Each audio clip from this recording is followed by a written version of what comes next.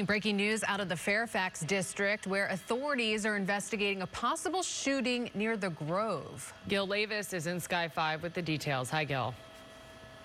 Hi, Sam and Courtney. You're looking at the intersection of Beverly Boulevard and the Grove Drive now. It was around 3:20 when LAPD Wilshire Division officers got the call of an assault with a deadly weapon near this intersection. As you can see, there's an investigation underway right now. When officers arrived, they did not find a victim, but they are checking local hospitals for any sign of any victims.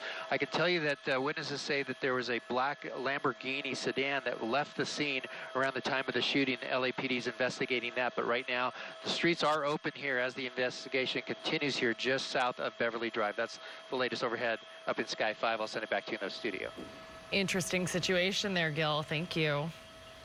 Now police are searching for a Lyft driver accused of raping a USC student in the hours after Halloween night. The alleged victim says she was raped by a Lyft driver after getting a ride home from a West Hollywood club.